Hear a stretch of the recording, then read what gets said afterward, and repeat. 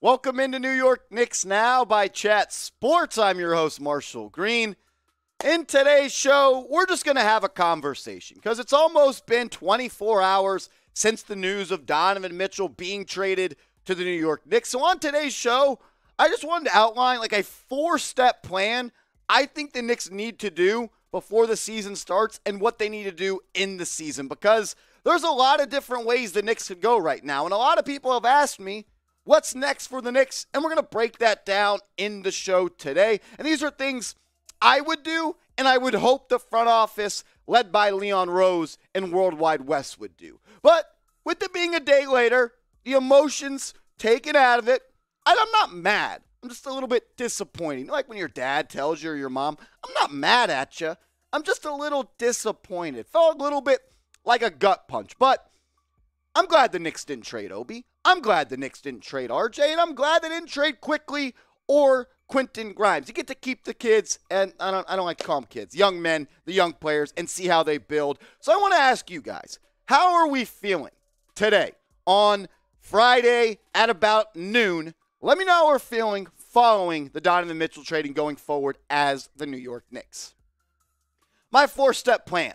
Step 1, find a frickin' direction. Find out what this team, this organization, this front office wants to do. Because right now, you kind of have a foot in left field, you got a foot in right field, and your sack is right in center field. You have to figure out what you want to do. You can't have it both ways. And what do I mean by that?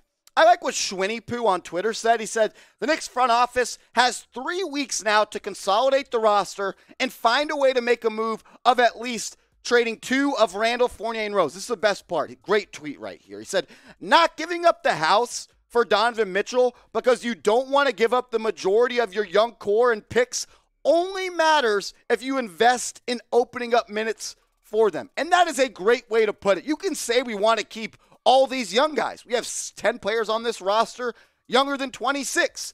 And you can say you want to keep all of them. We want to keep RJ. We want to keep Grimes. We want to keep Quickly. We want to keep Toppin. We don't want to trade Reddish. And you can do that. And you want to keep all your picks. You can do that. But it only makes sense if you invest in opening up minutes for them. Because remember, going forward, the Knicks have a boatload of draft picks coming up. And if you're going to keep older guys on your roster, like Randle, like Fournier, and like Derrick Rose, and you already have 10 players on your roster younger than 26, where are the 4 draft picks that you could potentially have in 2023 going to play? Yes, some are protected. They could convey in 2024, 2025, or 2026. But in the next 3 years, you have 7 first-round picks. And if you truly want to hold on to those picks and you want to hold on to your young guys, you need to open up minutes for them to play. You need to nurture them. You need to give them the playing time they need to become these stars that you think they can. Because not including Grimes in a trade puts a lot of pressure on him. And if you hold on to Evan Fournier, you hold on to Randle. I love Derrick Rose, but he's a 33-year-old player with a broken down body. Let's just keep it 100. Only played in 26 games last year. If you keep all 3 of these guys, if you don't make any more moves going up until the season, you still don't have a direction. You can't do everything. You can't try to make the playoffs with bets. You can't try to play the young kids. You can't try to win and build through the draft. You have to find a concise vision and move forward and stick to the script if you're the New York Knicks. I think you got to trade 2 of these guys. I would go with Randle and Fournier. I think it's cool to keep Derrick Rose. This is why you subscribe, though, to New York Knicks Now. We went live on the channel 2 times yesterday. We put out 3 videos. We went live when the Cam Reddish trade request went through. Then we went live when Donovan Mitchell got traded to another team. So subscribe to New York Knicks Now because this train is not stopping, and we're only speeding up going from here. Videos every single day. And we're also going to be doing some post-game shows following games live on the channel. So hit that big red button. We're trying to get to 14,000 followers for our guy Mace. You got to consolidate the roster at some point. Because like we showed you a second ago, 10 players on this roster younger than the age of 26. And it is a log jam right now coming off the bench. And like we talked about, if you want to hold on to the kids, you want to hold on to the picks, you got to find minutes to play them. And right now, if you're going to hold on to Randle and Fournier, where are guys like Cam Reddish, Obi Toppin, Jericho Sims, and Quentin Grimes going to get the minutes that they deserve. If you trade Randle and you trade Evan Fournier, that opens up a lot of minutes for a guy like Cam Reddish and Quentin Grimes, and as well as Obi Toppin. And that is the direction the New York Knicks decided to go yesterday. And I am 100% cool with it. But at some point, you have to consolidate assets. And I think sooner than later, and I'd like it to be before the season, you got to trade Fournier or Randle. Or maybe even both. I want to ask the real ones out there. Should the Knicks trade Fournier and Randle? I'm curious what you think, because there's a lot that goes into this, no doubt. The Knicks probably still think they can be a 42-win team. But does it really mean a lot to win 42 games when you're not giving minutes to Obi, to Grimes, and to Reddish? You're not finding out what you have in the future. We saw 2 years ago. We were in the 4th seed, but we really took ourselves out of being in a prime position to add a lottery talent. And this upcoming draft is incredible. We need to have a prime pick. That's where we got to go. Type K for keep or type T for trade. I also want to give a shout out to all of the real ones out there, because you guys have been holding it down and showing up and showing out. And if you're a real one, get yourself a shirt. I was rocking mine on the show yesterday. Not a memorable day. But go to chatsports.com/real Knicks. That's chatsports.com/real Knicks. And when you get your shirt, take a picture of it. Send it to me on Twitter at @MarshallGreen_, and we'll put it on the show. Let's ride. Run it with the youth. You got to run it with the young guys. See what the youngins have. Guys like Cam Reddish and Obi Toppin and Quentin Grimes and Miles McBride. You have to see what this team has. And I know we said it over and over again, but if you keep Randle and you keep Fournier, that's just eating up minutes for guys that are on this roster. You need to find out what you have in Cam Reddish. You need to see if he is a guy that was worth trading a first-round pick for. If you trade a first-round pick for him and you hold on to Randle and you hold on to Evan Fournier, where is he going to play? If you watch the show all the time, I'm not the biggest fan of Reddish. I see the potential. I know he has it. It's time for us to unlock that potential by giving him necessary minutes, 15 to 22 minutes per night. That ain't much to ask for. But if you hold on to Randle and you hold on to Fournier, that ain't going to happen. And step number 4, do not make a stupid trade right now. David Aldridge, he was on Twitter talking about how the Knicks should throw picks at the Indiana Pacers for Buddy Hield and Miles Turner.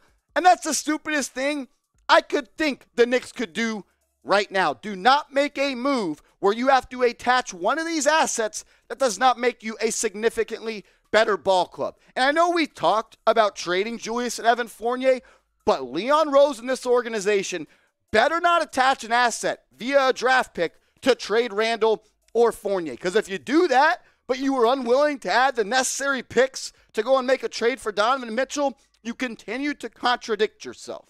Build with youth. Play the young guys. Find a vision and do not make a stupid trade. You have all the assets right here. At some point, you will have to consolidate assets, and I still think the Knicks will try to make a trade for a superstar when one becomes available. But right now, the vision of this team needs to be youth, playing the young guys, and trying to better this team for the future. Playing Randle and playing Fournier does not do that. There's a lot of talk. Who is the next star that is going to become available? Because with the treasure chest of first-round picks that the New York Knicks have right now, they have a vision. That is clear that they want to make a trade. That's why Leon Rose was brought here, to bring that superstar to the Mecca at MSG. Hasn't happened yet. It's going to have to happen, or he's not going to be around for much longer, in my opinion. Predict it. Who's the next star to become available in a trade? Right as the Donovan Mitchell announcement happened, the Knicks put out this statement. They announced the signing of R.J. Barrett.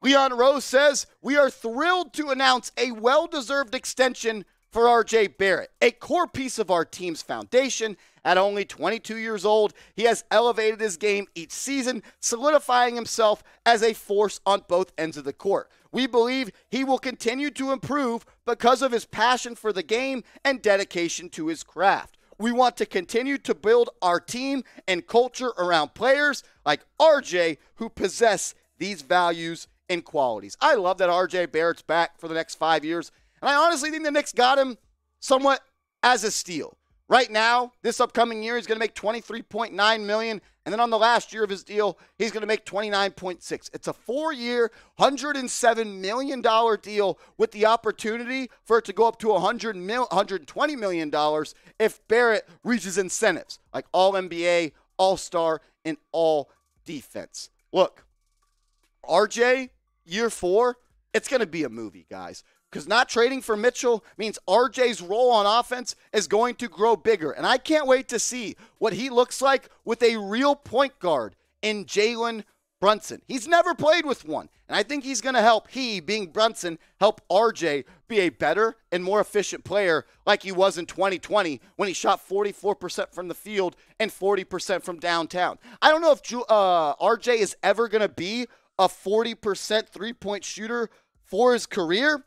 But can he be a 37, 36? I think that's very doable. And if RJ shoots 43% from the field and 36, 37% from three and averages 18, 19 points per game, 20 points per game, all New York Knicks fans would be very happy. And you got to go and look at what RJ did in the final 42 games of the season this year. He put on a clinic, averaging 24 points per game, nearly 4 assists, shooting almost 42% from the field, and almost 35% from downtown. I know a lot of the efficiency nerds out there, his true shooting percentage was only 54. Well, Shai Gilgeous Alexander was 55, and everyone crowns him as the next Penny Hardaway. So I know when you're on the Knicks, you get graded to a different scale, but I'm all in on RJ Barrett, and I am thrilled that he was not a part of that Donovan Mitchell trade. I said it the whole time. RJ Barrett was untouchable for me.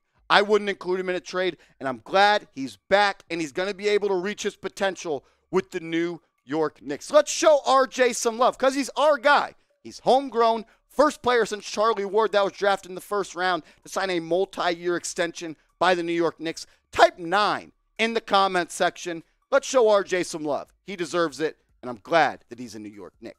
If you made it this far in the video, drop a real one in the comments section. We've been doing it a lot recently. It's because I like to see who the real ones are. I like to see who finishes the video. Go down in the comments. I see who types it, and I like to show love to you guys. So I like to decipher.